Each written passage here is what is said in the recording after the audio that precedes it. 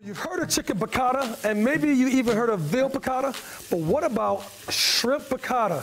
Our next guests are known for making delicious pasta sauces, and now they've released a piccata sauce. Welcome owners of Cannizzaro Sauce, Melanie and Andy Trenton, to the show. Hello, how you doing? Thank you. Hello, we're great. How are you? Great. All right, I know we're going to be talking about the sauce, but this is something new for you. It's the piccata sauce, right? Yep, it's our only non-tomato based sauce. So lemon, white wine, capers, fresh parsley, garlic, pepper. That's about it. It's fantastic. Was it fun making too? Yes. It was fun experimenting. And, we had to get it right? So. Yeah, exactly. Traditionally, when you make a piccata sauce, you make it as you're making the dish. And so with a number of practices, she nailed it, and it is exactly as you would get in a restaurant. So rarely will you ever see this jar out on the shelf in a grocery store. Okay, or Melanie, let's get to making shrimp piccata. Yeah, sure. So you can do it with shrimp. We also did it with, we've done it with scallops, which was great. But we're doing it with shrimp today. So I just took these big kind of jumbo shrimp, salt and pepper, about 3 minutes on the first side, and then I flipped them. And we're going to serve them over the zucchini and yellow squash noodles. So Andy just did a little bit of salt and pepper on those squash noodles. Yep. And then I'm just going to toss and turn and get these all kind of nice and going. And then here shortly we're going to add some cherry tomatoes. So when you do the noodles, like typically you can do like regular noodles, but is this a healthier option, correct? Yeah, it's so pretty. That was, you know, it's so hot. Nobody wants to eat big, heavy meals right now, I feel like. And so this meal keeps it nice and light, but you're still full. You get the protein, you get everything you need without too much weighing you down. You know? Yeah. So he's just getting, really you're just heating that up. The noodles are so thin that they just heat up on their own. So then I'm going to take the piccata sauce. Okay. And I'm just going to give it a good shake.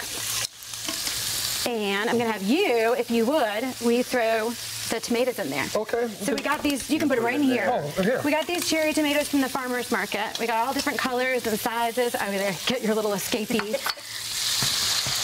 And that's it. We really just want to warm those tomatoes up. They're going to just wilt a little bit in a dish like that. So you're going to put the entire jar in there? Almost, yeah. Right. I did half on this one because it's a small amount, but for a full family of 3 or 4, I'd say, yeah, for sure. Or 2 of us. Or for the 2 of us, you know. One being Andy. Okay. You know. And so it'll start bubbling up a little bit. And we'll get it, and you'll see that it'll start to kind of get a little thick, and then we're going to add it right to there, and it's going to be just so good. Quick, easy, simple. Yeah. So normally when you'd make this sauce at home, you'd have to bread your protein first. You can do it with shrimp, or chicken, veal, salmon. We're going to do it with salmon on the grill too.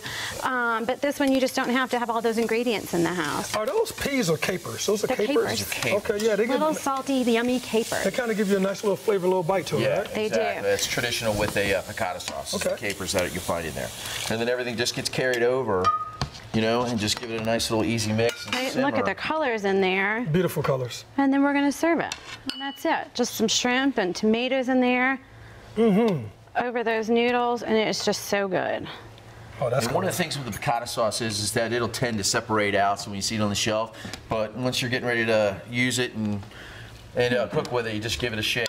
So, okay, Andy, where can people find your sauces? You can definitely go to our website. You can check out, click on to find us. All of our retail stores will pop up.